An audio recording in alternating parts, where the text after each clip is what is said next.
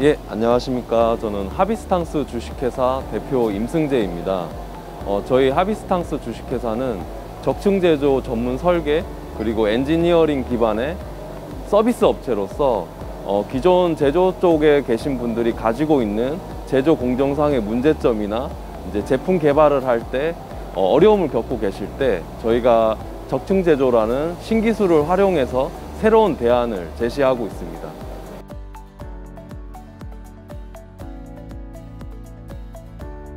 저희가 이번에 로보월드 전시회에 나오면서요, 이제 산업용 로봇에서 사용되는 엔드 툴들을 저희가 적층제조 기술로 기존보다 가볍고 성능이 좋게 저희가 새로 만들게 되었습니다. 그렇게 만들게 된 이유는 두 가지가 있는데요. 첫 번째는 이제 현장 맞춤화가 어렵다는 문제와 두 번째는 무게가 많이 나가서 협동 로봇이나 이런 소형 로봇들에게 가반하중 부담을 주는 부분이 있습니다. 저희가 그런 것들을 소재 변경과 최적화 설계 그리고 맞춤형 제작을 통해서 저희가 새롭게 그리퍼를 가지고 나왔습니다. 이번에 가지고 나온 제품 중에 제일 저희가 좀 공을 많이 들인 부분은요, 진공 그리퍼 부분입니다. 요즘 이제 협동 로봇이 산업용 로봇처럼 주변에 펜스를 치지 않고 사람 옆 때문에 다양한 형상의 픽앤플레이스 작업을 하게 됩니다.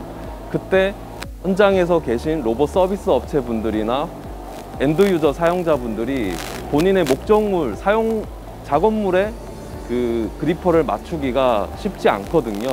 그때 이제 저희가 적층제조 디자인이라든가 이제 경량화 설계 기법을 활용해서 저희가 제작을 하였습니다.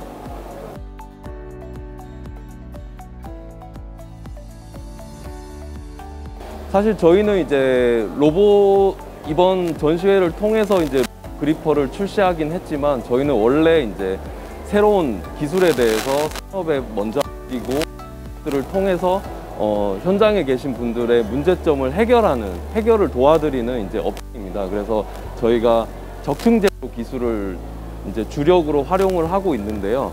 그 기술을 통해 이제 산업 쪽에서 제작 전기 자동차라든가 수소 자동차에 들어가는 요소 부품들을 저희가 대기업 아니면 연구기관들과 함께 연구하고 있습니다.